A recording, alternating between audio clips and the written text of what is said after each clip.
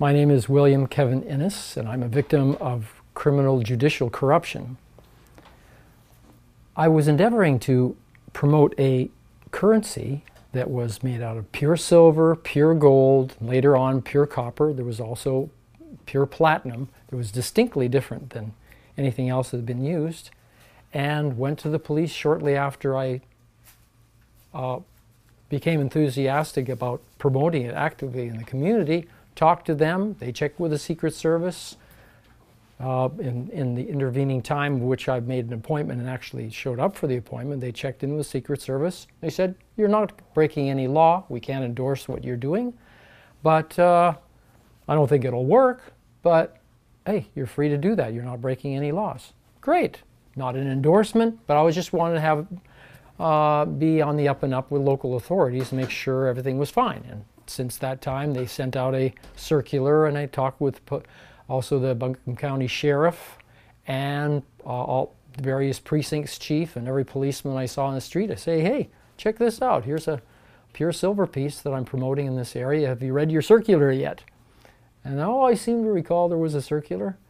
Well, after 2-3 years, this was in 2004, shortly after was an article in a local paper. Interesting enough, very shortly after that, there was I discovered later, there was an FBI investigation into the use of a alternative form of currency. Well, in 2007, there was a U.S. Mint warning saying that these pieces, which are large, and they would said $10 at the time. We don't use $10 pieces. We don't use $20 pieces. We don't use 50.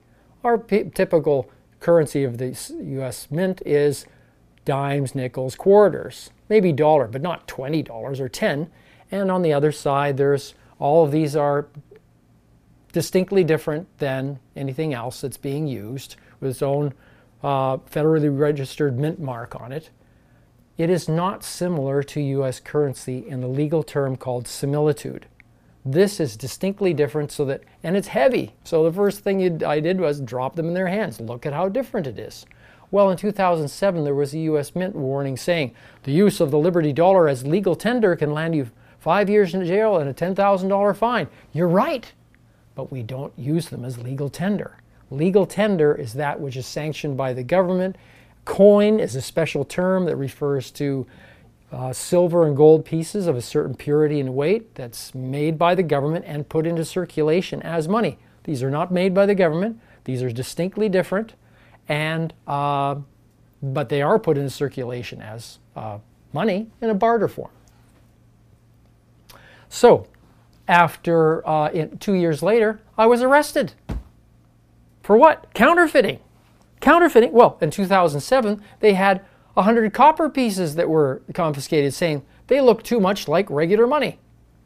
What planet is the FBI on? Copper? $1? So, they offered me various pleas, and the initial charge was 45 years in jail for counterfeiting. My goodness. And then after I said, no, this is crazy. I'm going to trial. So after 6 months, they offered me 14 months. Very nice, a big drop from 45 years. Only problem is I'd be lying. And I'm not going to lie to make a deal with the devil.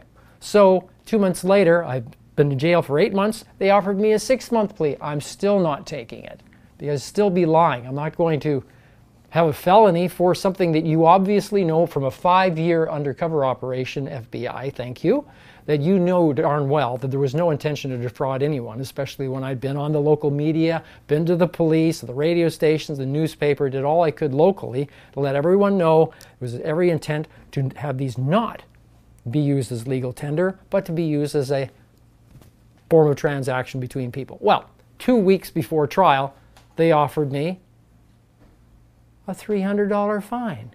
No moral turpitude, which just means there was no intention from the get-go of me intentionally wanting to defraud anyone. That I could agree to. I was all ready to go to trial to confront my accusers because that would have been my first opportunity. But I thought, what if I win? Then what? They're not very good losers. And if I had gone to trial and won, what would the repercussions have been then? A $300 fine with no felony and a claim on their part that what I was using in their eyes looked too much like the regular money that we use every day. That's their claim. That's not my claim. And that there was no permission asked by any authority to actually use it. There's no process to get any approval for the use of any other currency. So, the upshot of it is that if you did a criminal background check, it wouldn't even show up. I'm free to do other things in my life now. And I discovered that as a result of sticking up for my rights, I feel good about myself. And the biggest thing is that people know whose side I'm on. I'm for standing up for freedom and justice and for us taking accountability of our own lives and being bold about it. It's time to discover the fearless part of ourselves that's going to do the right thing regardless of the obstacles.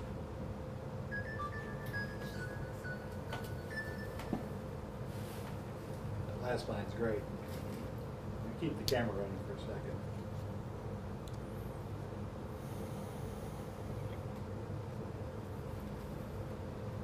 In a town in either California or Oregon where they do the kinetic sculpture race, they have an alternative form of currency. It's very successful.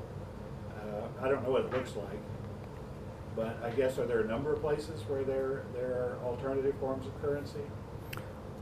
There's alternative forms of currency all across the United States. During the Depression, when they withdrew currency from circulation, people were scrambling to find some way to interact in honest ways. And so there was over 600 that we know of different forms of currency, credit voucher systems, time dollars that were used to keep the flow of commerce amongst communities going, to support local. The whole intent was to have a currency that did not go into the banking system, did not go to corporations, did not go to government, because they choose not to accept it. Fine. Let's just keep money moving in our own community that's got some intrinsic value that as prices go up, it goes up in value too. And that's the same with other of these currencies that are based upon labor, based upon some intrinsic some resources within the community that continue to have more value as